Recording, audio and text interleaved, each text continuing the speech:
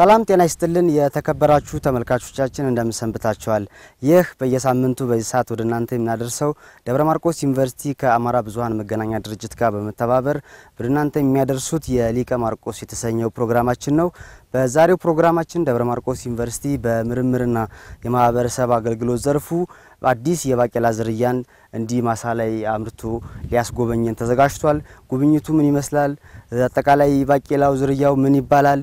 ምንስ የተለየ ነገር አለው ከሌሎች የባቄላ ዝርያዎች የሚለውን ነገር በሙሉ አብረን በፕሮግራማችን እንከታተላለን። እስከ ፕሮግራማችን ፍጻሜ አብራችሁን ተቆዩ ዘንድ የአክብሮት ግብዣችን ነው።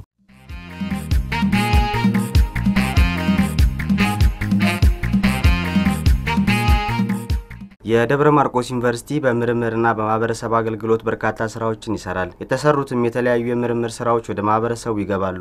ወደ ማህበረሰቡ ሊገቡ በዝግጅት ውስጥ ካሉ አዲስ የባቄላ ሰብል ዘር ብዜት ስራ በሶስት ወረዳዎች የደብረ ማርቆስ ዩኒቨርሲቲ ላለፉት 2 ዓመታት በምርምር ሲሰራ ቆይቷል። የተለያዩ ምርምሮች ከተሰሩ በኋላ ደግሞ ወደ ማህበረሰቡ የሚገቡበት አጋጣሚ አለና አንዱም ይሄ የባቄላ የዘር ብዜት ነው የሚሆነው።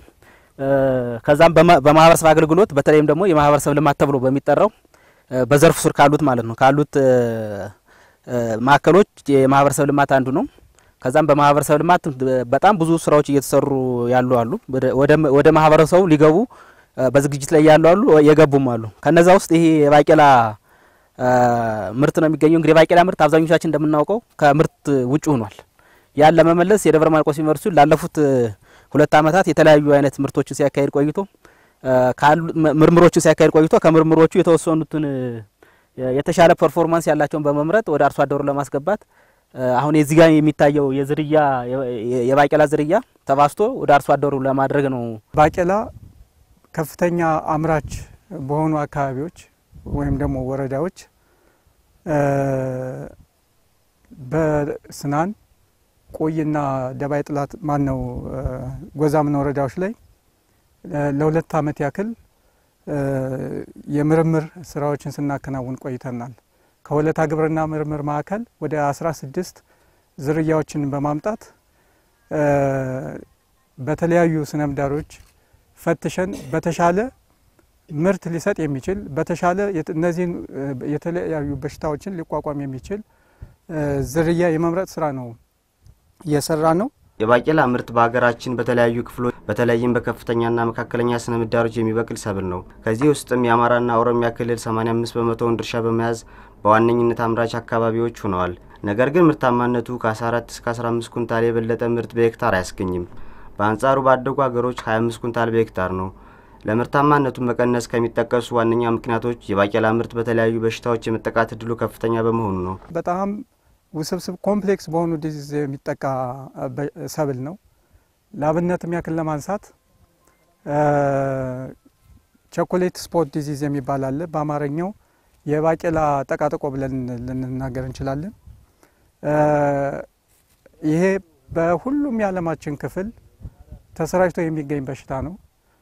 እንደገናም ደግሞ ፋባቢንገል የሚባል ወይም ደግሞ በአንዳንድ አካባቢዎች የባቄላ ኮርትም የባቄላ ቆርምድ ይሉታል። ይሄም በቅርብ ጊዜ የተከሰተ አዲስ በሽታ ነገር ግን ደግሞ የባቄላን ምርት ሙሉ በሙሉ ሊያጠፋ የሚችል በሽታ ነው። ከዚህ በተጨማሪ ሌሎች በሽታዎችም አሉ። እንደ ፋባቢን ረስት ወይም ደግሞ የባቄላ ዋግ የሚባለው በሽታ አለ። እንደገና አስኮቻይታ ብላይት የሚባል በሽታ አለ ወይም ደግሞ የባቄላ ምች ተብሎ የሚጠራው ማለት ነው። የባቄላ ስራ በስበስ ወይም ደግሞ ፋባቢን ሩትሮት የምንለው በሽታም አለ። ስለዚህ እነዚህ በሽታዎች ተደማምረው የባቄላ ምርት በአገራችን ብሎም በክልላችን ብሎም ደግሞ በዚሁ አካባቢ በጣም ዝቅተኛ እንዲሆን አድርጎታል። አርሶ አደሮቹ ከዚህ ቀደም የባቄላ ምርት በአካባቢው ተስማሚ በመሆኑ ምርታማ የነበሩ ቢሆንም በአሁኑ ጊዜ በበሽታ ምክንያት የባቄላ ምርት እንደቀነሰና የተሻሻለ ዝርያ ደብረ ማርቆስ ዩኒቨርሲቲ እንዲያቀርብላቸው ፍላጎት አላቸው። ባቄላ ምርት ላይ ከፍተኛ የሆነ ተጽዕኖ እየደረሰ ነው። እንደኛ አካባቢ በተለይ በባቄላ ሰብል ላይ የቾኮሌት ስፖት አቆርምድ በሽታ እየተከሰተ አርሶ አደሩን ምርቱን እያሳጠው ያለበት ሁኔታ ነው ያለ። ያው ካሁን ቀደም ከግብርና ባለሙያም ከግብርና ጽሕፈት ቤት ጋር በመነጋገር የዚህን በሽታ በኬሚካል ደረጃ ለማዳን ጥረት እያደረግን ያለንበት ሁኔታ ነው ያለ። እሱ ደግሞ አርሶ አደሩ ጋር በቶሎ ከበሽታውም ሊከላከሉ ስላልቻለ ትንሽ ችግር እየፈጠረብን ስለሆነ በቀጣይ ዩኒቨርሲቲው እዚህ የባቄላ በሽታ ላይ አዲስ ምርምር ተደርጎ ከዚህ የተሻለ መድኃኒት ማምጣት ቢችል እና የአርሶ አደሩ ምርትና ምርታማነት መጨመር ቢችል የተሻለ ነው ብዬ ያስባለሁ። እንግዲህ የአርሶ አደሮቹ ያላቸው ፍላጎት በባቄላ ምርት ላይ እንደሚታወቀው እንደኛ አካባቢ የባቄላ ምርት ከዚህ ቀደም አርሶ አደሮቹን ህይወት ሲመሩበት የነበረ ሰብል እንደመሆኑም የተነሳ አሁን ይሄን ያህል በበሽታ ሲጠቃ አብዛኛውን ጊዜ እዛ አካባቢ ያለ አርሶ አደር የሚያነሳው ጥያቄ ምንድነው ይህንን በሽታ የመቋቋም የሚችል የባቄላ ዝርያ ለምን አታመጡልንም የሚል ስለሆነ እንደ የሚመለከተው አካል እዚህ ጋር ትልቅ የሆነ ጥናት ተደርጎ ይህንን በሽታ ሊቋቋምና በምርቱም የተሻለ ምርት የሚሰጥ የባቄላ ዝርያ ማምጣት ቢችል በእርግጠኝነት ይህንን አርሶ አደር መለወጥና መቀየር እንችላለን ነው። አርሶ አደሩ የዛ አካባቢ ስነ ምህዳሩ ለባቄላ ምርትም የተሻለ ስለሆነ አዳዲስ ዝርያዎችን አምጥተን እዚህ ጋር ማሰራጨትና ለአርሶ አደሩ ማዳረስ ብንችል አርሶ አደሩ ህይወቱን ሊቀይርበት ይችላል ብዬ አስባለሁ። አካባቢያችን ሁሉን ምርት ማምረት እንችላለን፣ ፍላጎትም አለ። በተለይ አሁን እንዳና ምርት ያደረገን ባቄላ ነው። ተናካቴው ጠፍቷል። ተቀደም በአካባቢው ትልቅ ምርት የነበረ ባቄላ ነው። አሁን ግን እንዳጠቃላይ የበሽታ ተነስቶ ባቄላውን በዋናነት በሽታው እያጠቃው ስለሆነ ምርት ማምረትና የፈለግነው ምርት ማግኘት አልቻለም። ማለትም በሽታው እያጠቃው ስለሆነ ማለት ነው። እና ለቀጣይ ምናልባት ማርቆስ ዩኒቨርሲቲ ክትትልና ድጋፍ አድርጎልን ውጤታማ ምን ሆነበትን የተለያየ ምርጥ ዘር ባቄላ መጥቶልን የቀደው ምርታችንን የምናመጣበት ሂደት ቢመቻች የሚል አስተያየት አለኝ። ለምን ከተባለ አሁን የቀደም በዘለማድ ዘኖ የነበረው ባቄላ ጠፍቷል። በሽታ አጥቅቶት ተናካቴው ጠፍቷልና እንዲው እንደ ምርምር ተይዞልን የበላይ አካልም የማርቆስ ዩኒቨርሲቲ አካልም ይዞልን ውጤታማ ምን ሆነበትን ለቀጣይ የተለያየ ባቄላ ዝር ቢያመጣልንና ብንጠቀም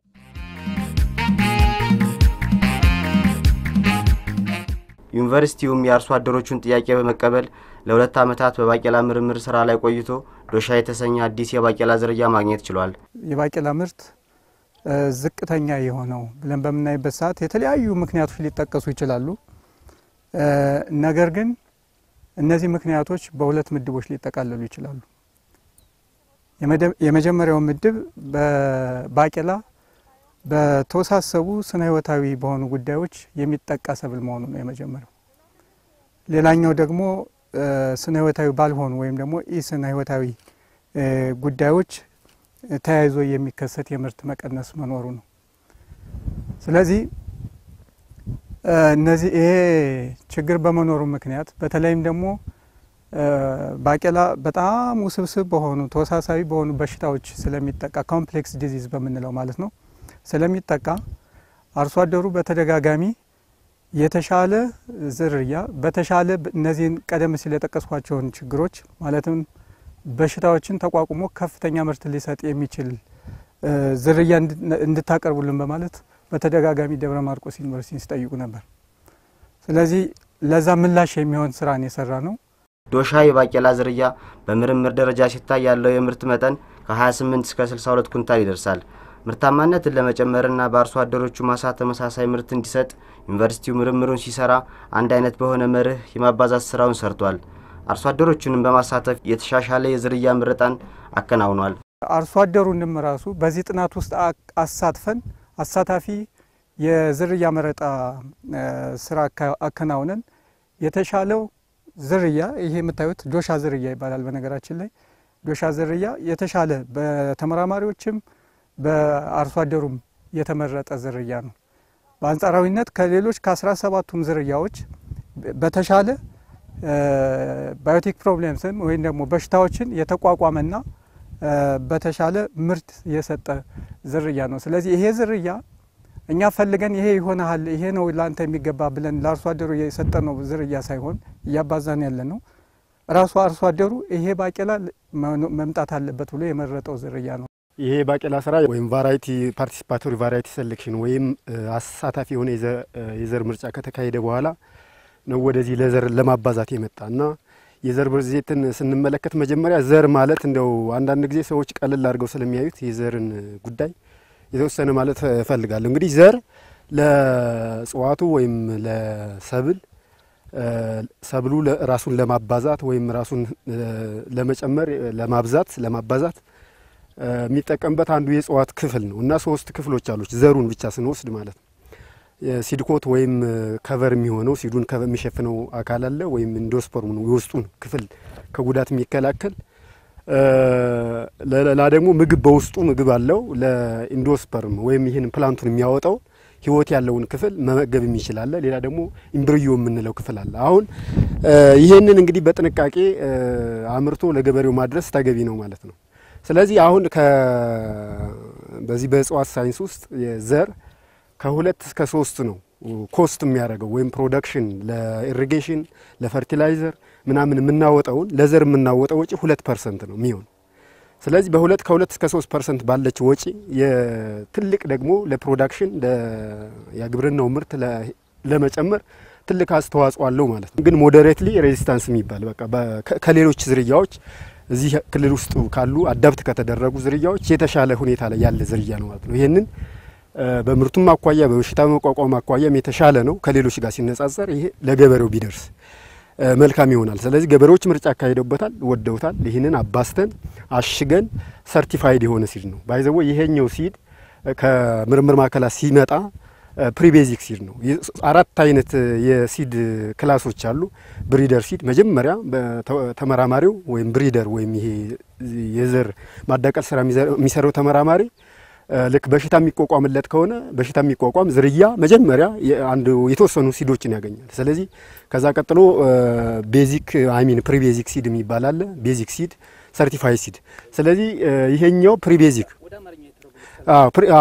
ፕሪቤዚክ ሲድ የምንለው ከመስራች ዝርያ ቀድሞ የሚገኝ በመጠኑም ልክ ከመስራች ዝርያ ቀደም ብሎ የሚገኝ መጠኑ አነስ ያለ ነው እና ስለዚህ ከተመራማሪ ቀጥታ ብሪደሩ ወይም የማዳቀል ስራ ምርምር የሰራው ሰውዬ የሚሰጠን ዝርያ ነው። ይህንን ዝርያ መጣን እዚህ አባስተን አሽገን ለገበሬው የምናደርስበት ነው ማለት ነው።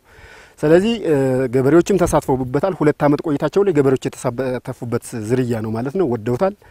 በበሽታ አቅሙም እንደምታዩት የተሻለ ነው፣ ከሌሎች ዝርያዎች የተሻለ ነው። በምርት ደረጃው ማያያዙ እንደምታዩት እዚህ ጋር እንደሚታይ በጣም ብዙ አይነት ፖዶችን ያያዘ እና ይሄ አሁን ሲሞላ ሃርቨስት ማድረግ ሲቻል ብዙ አይነት ኩንታል ይሰጣል።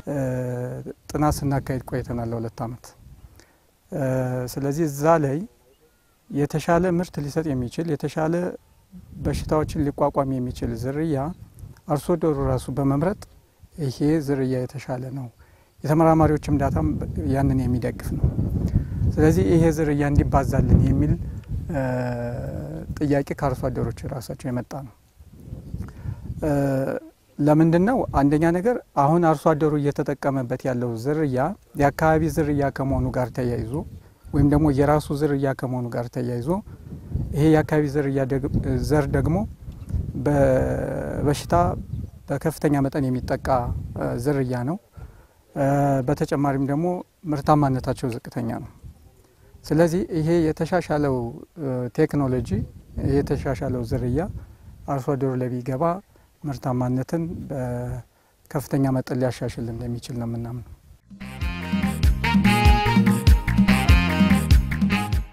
በቀጣይ በየወረዳዎቹ ሞዴል አርሶ አደሮችን በመምረጥ ለሌሎች ተደራሽ የሚሆንበትን ሁኔታ ለማመቻቸት ዩኒቨርሲቲው እየሰራ ነው። እኛም አሁን በቀጣይ በዞናችን 5 ባቄላ በቃይ የሆኑ በተለይ ደግሞ 3ቱ በጣም የባቄላ ፖቴንሻል ወይም ደግሞ በሰፊው ባቄላ ማምረት የሚችሉ ወረዳዎች አሉ። ለነዚህ 3 ወረዳዎች ይህንን ዘር እንዲሰራጭ በማድረግ እኛ ከመጀመሪያው ጀምሮ እስከ መጨረሻው እየተከታተልን ያለበት ሁኔታ ነው ያለው። በመጨረሻም ዞሮ አርሶ አደሩ እጅ ላይ ደርሶ ምርትና ምርታማነትን ለማሳደግ በ2011 12 ምርት ዘመን ወደ አርሶ አደሩ እጅ የሚገባበትን እንትን እየሰራን ያለ ነው ከደብረ ማርቆስ ዩኒቨርሲቲ ጋር በጋራ በመሆን ማለት ነው። ያ በእኛ በኩል የምናደርገው ድጋፍ ምንድነው? በተለይ አሁን እንደ ምሳሌ መውሰድ የሚቻለው ይሄ የባቄላ ዝርያ ነው። ባቄላ እንደኛ በእኛ ዞን በተለይ ወደ 10 አመት ነው ምናምን ሆኖታል ማባዛት የቆመ ማለት ነው። ለምን? በበሽታ ምክንያት። ስለዚህ አሁን እንደዚህ በአርሶ አደሩ በኩል ተባስተው ወደ አርሶ አደሩ የሚቀርቡ ዝርያዎች እጥረት ያለባቸውን አካባቢዎች ወይም የዝርያ አይነቶች ወይም ሰብሎች የመለየት ስራና ለነሱ የማሳወቅ ከዚያም ደግሞ ሲያባዙ እኛም እየደገፍነ ጥራቱን እየተቆጣጠርነ ለሚመለከተው አካል የሚዳረስበትን ሁኔታ ድጋፍ እናደርጋለን ማለት ነው። ዩኒቨርሲቲው በቀጣይ በሌሎች አካባቢዎች መላመድና መቋቋም የሚችሉ ከባቄላ በተጨማሪ ሌሎች የሰብል ዝርያዎችን በምርምር ለመስራት አስቧል። ከዩኒቨርሲቲው ጋር ብዙ ስራዎችን እንሰራለን። አንደኛ የዘር ማህበራትን ራሱ አርሶ አደሩ በማህበር እየተደራጀ ዘር የሚያመርትበትን ስራ እንሰራለን። ከዚያ ቀጥሎ ደግሞ እንደገና ደግሞ አዳዲስ ዝርያዎች እንደዚህ በራሳቸው እየተመራመሩ ያገኙም ይሁን ከሌሎች የምርምር ጣቢያዎች አምጥተው የአዳፕቴሽን ትሪያል የምንለው ወይም ደግሞ የማላመድ ስራ በመስራት ያገኙዋቸውን አዳዲስ ዝርያዎች በሚሰሩበት ጊዜ እንደኛ አንደኛ ግንባር ቀደም የሆኑ አርሶ አደሮችን መልመለን በመስጠት ተሳታፊ እንዲሆኑ በሙከራው ላይ ማለት ነው። ሁለተኛ የገበሬ በዓል በማዘጋጀት እነዚያን የምርምር እና የሙከራ ስራዎችን አርሶ አደሩ እንዲጎበኛቸውና ለቀጣይ ምርትና ምርታማነት የማሳደግ ስራዎች በግብአትነት እንዲጠቀማቸው የማስተዋወቅ ስራዎችን እንሰራለን። ከዩኒቨርሲቲው ጋራ ያው ቅርብ ግንኙነት እዚሁ አንድ ከተማ ላይ ስላለን በቅርብ ስለምንገናኝ ያው በጋራ የምንሰራበት ሁኔታ ነው ያለው። ደብረ ማርቆስ ዩኒቨርሲቲ የአርሶ አደሮችን ጥያቄና ፍላጎት ለመፍታት የተለያዩ የምርምር ስራዎችን እየሰራ ነው። በተለይ በ2010 ላይ አጠናክረን ለመከሰሰርተናል። ከዚህም በላይ ማደግ አለበት። በተለይ በ2011 ጀምረን የአርሶ አደሩን ህይወት በተሻለ መንገድ ለመቀየር እንሰራለን ብለን እናስበው። ይህን ለዚህ ውጤትም የዩኒቨርሲቲው መምህራን በተለይ የተለየ ትኩረት ሰጥተው ነው የሰሩት። በ2010 የዘር ብዜት ላይ ትልልቅ ነገር ለማድረግ ጥረት አድርገዋል። በ2011 እና 2012 ከዚህ በኋላ ላለው ነገር ላይ በአርሶ አደሩ ላይ ጠብ የሚል ነገር አርሶ አደሩን ህይወት ያጠቃላይ አርሶ አደሩን ያኖራል ዘይቤ የሚቀየር ነገር እንሰራለን ብለን ነው የምናስበው። እግረ መንገዱ በመጀመሪያው ላይ ለተመራማሪዎቹ በተለይ ለዩኒቨርሲቲ መምህራን ላደረጉት ነገር ላይ ምስጋና ማቅረብ ፈልጋለሁ። ተመልካቾቻችን በዛሬው መሰናዷችን ደብረ ማርቆስ ዩኒቨርሲቲ በምርምርና ማህበረሰብ አገልግሎት ዘርፍ ውስጥ እየሰራቸው ካሉ የሚገኙ ስራዎች ውስጥ በዛሬው ዕለት የአዲስ የባቄላ ዝርያ ዶሻ የተሰኘ ባቄላ ዝርያን በምርምር እንዲሰርቶ አሳይቶናል። እኛም እንግዲህ የነበረውን ጉብኝት አጠቃላይ የባቄላ ዝርያው ምርታማነትን ከመጨመር እንዲሁም በሽታን ከመከላከል አንፃር ያለውን ነገር ምን እንደሚመስል ለእናንተ ለማስቃኘት ሞከርን።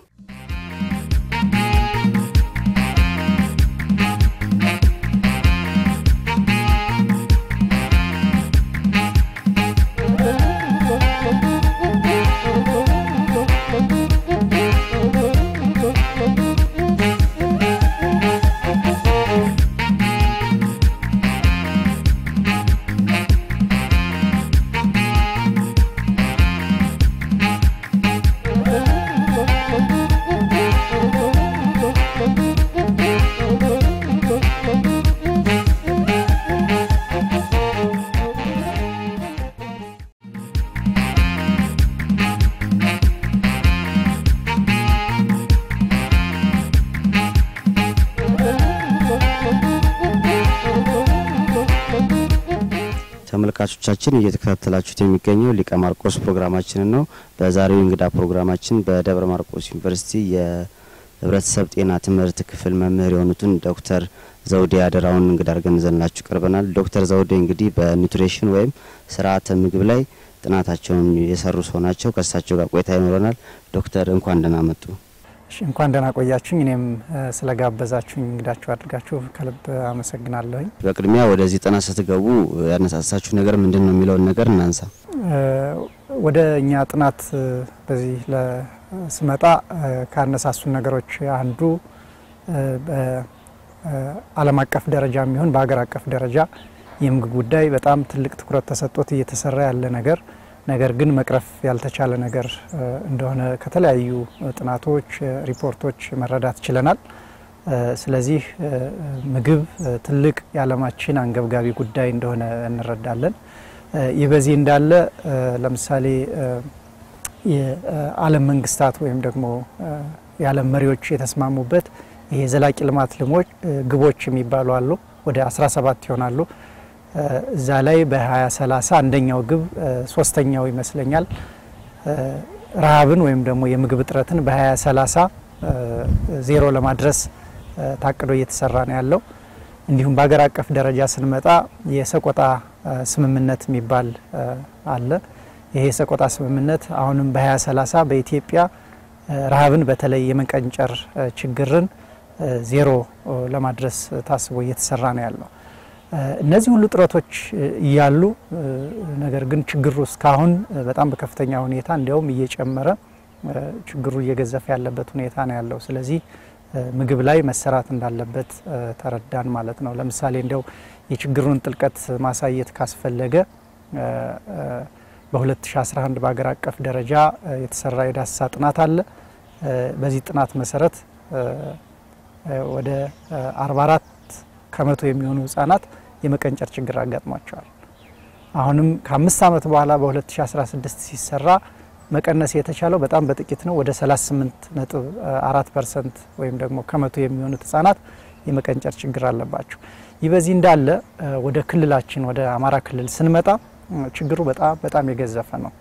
ይሄ ደግሞ በጣም ለየት የሚያደርገውና ትንሽ ውስብስብ የሚያደርገው ነገር እያመረት ምርቱ እያለ ነገር ግን የረሃቡ ወይም ደግሞ የስነ ምግብ ችግሩ በጣም ከፍተኛ ሁኔታ ያለበት ሁኔታ ይታያል። ለምሳሌ ማንሳት ቢቻል ይሄ ችግር በክልሉ የሆነ አካባቢ ነው ምናልባት በድርቅም በተለያየ ነገር የተጎዱ አካባቢዎች አሉ። እነዚህ አካባቢ ነው የተከማቸው ወይንስ አምራች ሆኑ አካባቢዎችም እንደው የመጠቃት እድሉ አላቸው የሚለውን የ2011 በአገር አቀፍ ደረጃ የተጠናውን ጥናት ተጠቅመን ለመስራት ሞከርን። ፋርዘር አናሊሲስ የሚባለው ደግሞ መረጃውን ተጠቅመን ፔፐሮቹን ለመጻፍ ሞከርን። ስናየው አምራች የሚባሉት አካባቢ ለምሳሌ እዚህ ምስራቅ ጎጃም አንዱ ትርፍ አምራች የሚባለው አካባቢ ነው።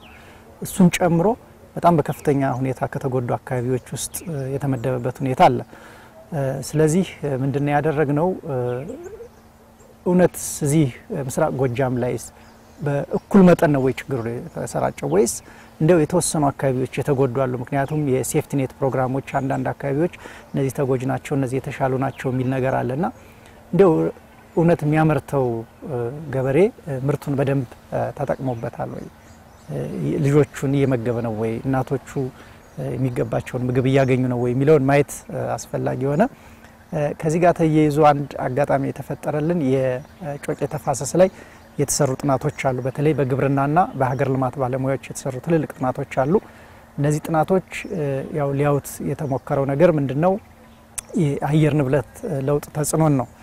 ያው እንደሚታወቀው የአየር ንብረት ለውጥ ተጽዕኖ ከጤና ጋር ያለው ነገር ለማየት የተለያዩ ሞራን የሚሉት የ30 ዓመትና ከዚያ በላይ መረጃ ያስፈልጋል ነው የሚሉት። እሱን ደግሞ ማግኘት አይቻልም በእኛ ሀገር ሁኔታ። ስለዚህ ተቀራራቢ የሆኑ ነገሮችን ተጠቅሞ ማየት የተሻለ ነው የሚለውን ወሰንና እነሱ አካባቢውን ለ6 ከፍለውታል። ያን ሲከፍሉ እንደ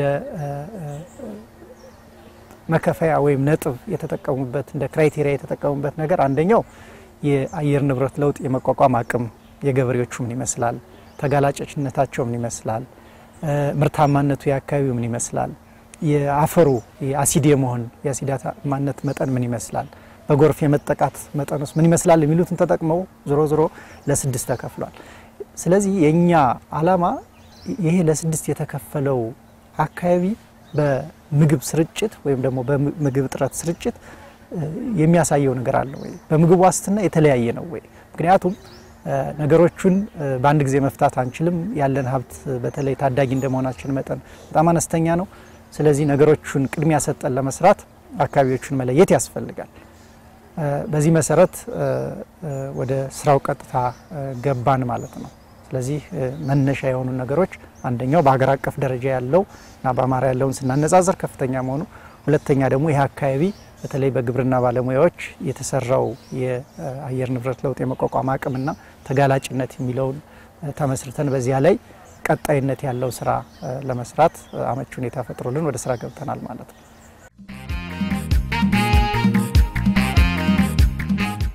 ይሄን አነሳሽ ምክንያት ይዛችሁ ደግሞ ወደዚህ ጥናት ስትገቡ ያለያችኋቸው ነገሮች ይኖራሉ።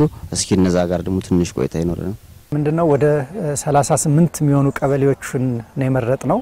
ከነዚህ ውስጥ ወደ 3225 የሚሆኑ አባወራዎችን ለማየት ተችሏል። 5 ወረዳዎችን ያጠቃለለ ጥናት ነው ያጠናነው። አጥንተን ያገኘነው ነገር በጣም የሚገርም ብዙ ሰዎች ላይም ክርክር ከብዙ ሰዎች ጋር ወደ ክርክር ያስገባ ሁኔታ ነው የነበረው። ለምሳሌ የቤተሰብ የምግብ ዋስትና መጠን ስናይ እዚህ አካባቢ በሚገርም ሁኔታ ወደ 65% ወይም ደግሞ ከ65% የሚሆኑት ቤተሰብ አባላት የምግብ ዋስትናቸው የተረጋገጠ አይደለም።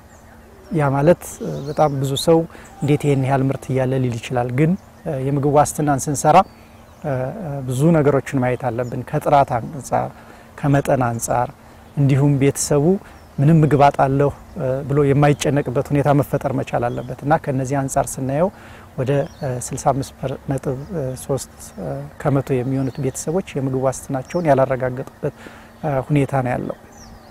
ከዚህ ጋር ተያይዞ ልናየው የሞከርነው ነገር የህፃናት የምግብ እጥረት ሁኔታን ነው። በተለይ የመቀንጨር የሚባለውን እንዳንድ አመልካች ነገር ለመጠቀም ሞክረናል። ስለዚህ ከመቶ ህፃናት ውስጥ 39 የሚሆኑት ህፃናት የመቀንጨር ችግር ያጋጥማቸዋል። በዚህ በምስራቅ ጎጃም ወይም በጮቄ ተፋሰስ በሚባለው አካባቢ ማለት ነው። ስርጭቱን ስናይ ቅድም እንዳልኳት በስድስት ከፍለነዋል አካባቢውን። ስለዚህ ስርጭቱን ስናይ ይሄ በጣም ተራራማ አካባቢ የሆኑትና በጣም ይሄ አባይ ሸለቆ ውስጥ ለውስጥ በረሃ ያሉት አካባቢዎች በጣም ተጎጂዎች ናቸው። ወደ ምግብ ዋስትና ብንመለከት ወደ 72% ወይም ደግሞ 72 ከመቶ የሚሆኑት አባወራዎች የምግብ ዋስትናቸውን ያላረጋገጡበት ሁኔታ አለ። ለምሳሌ ወደ በረሃው ይሄ ደጀን ልክ ስንወርድ ያለው አካባቢ ማለት ነው። ተራራ አካባቢ ስንመጣም ወደ 69% ወይም 69 ከመቶ የሚሆኑት ያላረጋገጡበት ሁኔታ አለና ይሄ መሃል አካባቢ ያለው የተሻለ የሆነበት ሁኔታ ይታያል። ይሄ መቀንጨር ላይ ስንመጣም ተመሳሳይ ነገር ነው ያለው። ስለዚህ አንዱ ትልቁ ከዚህ የተማርነው ነገር ችግሩ በኩል ደረጃ አይደለም የተሰራጨው። በጣም የተጠቁ አካባቢዎች አሉ። በተለይ ከፍተኛና ዝቅተኛ ቦታዎቹ የተጠቁ ናቸው። እነዚህ ከዚህ ቀደም የተጠኑ ጥናቶችም የሚያመለክቱት የአየር ንብረት ለውጥ የመቋቋም አቅማቸው የገበሬዎችም ዝቅተኛ ነው። እነዚህ ሁለቱ ኤክስትሪም ላይ ወይም ደግሞ ዝቅተኛ። ስራው ከገባችሁ በኋላ ደግሞ የለያችኋቸው ነገሮች ምን ይመስላሉ? ዓለም መንግስታት ከተስማሙባቸው ነገሮች አንዱ ምግብ ሁሉንም ከ17ቱ 12ቱን የዘላቂ ልማት ግቦች ለማሳካት በጣም ወሳኝ እንደሆነ አመልክተዋል። ስለዚህ እኛ ሀገርም እንደ ክልልም እንደ አካባቢም ልማት ይምጣ ከተባለ ይሄ ነገር መቀረፍ መቻል አለበት። ለምሳሌ ማየት እንችላለን። የምግብ ዋስትናውን ያላረጋገጠ ቤተሰብ የአእምሮ መታወክ ጤና ያጋጥመዋል። በተለይ እናቶች፣ በተለይ ደግሞ እኛ አካባቢ የገዘፈ ይሆናል። ምክንያቱም እኛ የማህበራዊ ህይወታችን በጣም የተሳሰረ በቁብ በድር በማህበር አብረን በጋራ የምንኖር ሰዎች ነው። ስለዚህ ያ ቤተሰብ የምግብ ዋስትናውን አላረጋገጠም ማለት ከነዚህ ነገሮች የመገለል ነገር ይኖራል። ምክንያቱም ድግስ መደገስ አለበት፣ አብሮ መብላት አለበት፣ አብሮ መጠጣት አለበት። ስለዚህ በተለይ እናቶች ለዚህ ተጋላጭ ናቸው። እንደምናውቀው በእኛ አካባቢ እናት ቤተሰቡን ካበላሽ በኋላ ነው የምትበላው። አንደኛ በምግብ እጥረት ትጎዳለች፣ ሁለተኛ ጭንቀት እሷ ጋር ነው የሚጀምረው። መጨነቅ ትጀምራለች። ከማርያም ልትወጣ ነው። ለምሳሌ ማርያም የምትጠጣ ከሆነ እድር ካላት ከእድር ልትወጣ ነው። ስለዚህ እነዚህ ነገሮች የአእምሮ መታወክ ያስከትላሉ። በተለይ እናቶች ላይ ከፍተኛ ነው። ሁለተኛው እነዚህ አልሚ ንጥረ ነገሮች የምንላቸው ወይም ደግሞ ይሄ ማይክሮኒውትረንት የሚባሉትን ነገሮች በበቂ ሁኔታ ማግኘት አይቻልም። የምግብ ዋስትናውን ያላረጋገጠ ቤተሰብ ምንድነው የሚያደርገው? በጣም ንጥረ ነገር ያላቸውን ምግቦች ይሸጥና ለምሳሌ አተር፣ ባቄላ እና የተለያዩ ጥራጥሬዎች ቢኖሩት እነዛን ሽጦ የንጥረ ነገር ደግሞ ትንሽ ዋጋ ያላቸውን በዋጋ ግን ቅናሽ የሆኑትን መግዛት ይጀምራል። ስለዚህ የምግብ ስብጥሩ ራሱ የተሟላ አይሆንምና ወደ ተለያዩ ችግሮች ሊያመጣ ይችላል ነው። ሌላው በጣም ትልቅ እንትን ያለው የነዚህ በተከታታይ መድኃኒት ላይ የሚወስዱ ወይም ደግሞ ተከታታይ ሕክምና የሚከታተሉ ሰዎች ላይ የራሱ ተጽዕኖ ይኖራል። ለምሳሌ ቲቢ መድኃኒት የሚወስዱ ለ6 ወር ከዛም በላይ የሚወስዱ በሽተኞች ሊኖሩ ይችላሉ። ጸረ ኤችአይቪ መድኃኒት የሚወስዱ ሊኖሩ ይችላሉ። ስለዚህ የምግብ ዋስትናቸውን በቤተሰብ ደረጃ ካላረጋገጡ ያን መድኃኒት ተከታትለው መውሰድ አይችሉም። አንዱ ይሄ ነው። ሌላው በትምህርት ስርዓታችን ላይ ትልቅ ተጽዕኖ አለው። ለምሳሌ ምግብ ዋስትናውን ያላረጋገጠ ቤተሰብ ልጁን ወደ ትምህርት ቤት ሊልክ አይችልም። ቢችልም ልጁ በስርዓት ተከታትሎ ትምህርቱን አይመጣም። ምክንያቱም መጀመሪያ መጥገብ አለበት፣ መብላት አለበት ያ ህፃን። ስለዚህ የትምህርት ቤት የመቅረት እድል እንዲሁም ከትምህርት ቤት የመውጣት እድል፣ የማቋረጥ እድል የምግብ ዋስትናቸውን አላረጋገጡ ቤተሰቦች ላይ በጣም ከፍተኛ ይሆናል ማለት ነው። ከመቀንጨር ጋር ተያይዞ ብዙ ነገሮች ተከታትለው ይመጣሉ። ለምሳሌ አሁን ባሉበት ህፃናት ለተለያዩ በሽታዎች የመጋለጥ እድላቸው ከፍተኛ ይሆናል። ምክንያቱም በሽታ የመከላከል አቅማቸው በጣም የተዳከመ የወረደ ነው የሚሆነውና በተለያየ ነገር የመጋለጥ እድላቸው ከፍተኛ ይሆናል። ይሄ ብቻ አይደለም፣ ሲያድጉ በእነዚህ ተላላፊ ባልሆኑ በሽታዎች የመጋለጥ እድላቸው እንደገና ከፍተኛ ነው የሚሆነው። ለምሳሌ ሲያድግ ቀንጭሮ የቀነጨረ ህፃንና ያልቀነጨረ ሲያድጉ ስኳር የመያዝ እድላቸው የቀነጨረው በጣም ከፍተኛ ነው የሚሆነው። እንዲሁም የተለያዩ ከነዚህ ተላላፊ ያልሆኑ በሽታዎች የምንላቸው በጣም ከፍተኛ ነው። በሀገራችንም ቁጥሩ በጣም እየጨመረ ያለበት ሁኔታ ነው የሚታየውና ሲያድጉም ራሱ የራሱ ተጽዕኖ ይኖረዋል ማለት ነው በጤናቸው ላይ። ሌላው በውጤታማነት ላይ ለምሳሌ ይሄ ፕሮዳክቲቪቲ የምንለው ወይም ደግሞ ምርታማነት ላይ የራሱ ተጽዕኖ ይኖራል። አንድ ጥናት የሚያሳየው ነፍሰ ጡር እናቶች ይኖራሉ፣ የሚያጠቡ እናቶች ይኖራሉ። ስለዚህ ባይ ዲፎልት እነዚህ ህጻናትም አብረው ያንን ጊዜ 2 ወር ከሆነ 2 ወር በሙሉ እንቁላል አያገኙም፣ ወተት የማያገኙበት እንደዚሁም የእንስሳት ተዋጽኦ ምንላቸውን አጠቃላይ በጣም ለህፃናት አስፈላጊ የሆኑ ምግቦች የማይገኙበት ሁኔታ ስላለ እሱን ከሃይማኖት አባቶች ጋር ሆኖ ከአገር ሽማግሌዎች ጋር ሆኖ የባህሪ ለውጥ እንዲመጣ የሃይማኖት ይዘቱን ሳይለቅ በደንብ መስራት ያስፈልጋል።